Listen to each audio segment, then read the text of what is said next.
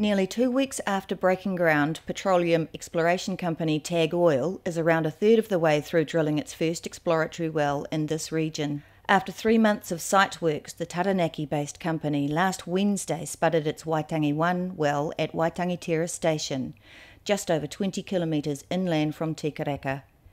Using Wellington-based contractors Webster Oil and Drilling, TAG plans to drill to a depth of 3,600 metres, targeting naturally fractured Waipawa black shale and Whangai source rock formations. By Friday, they were already 850 metres down, and progress was steady. However, they predicted that could slow as they reached rock caps deep underground.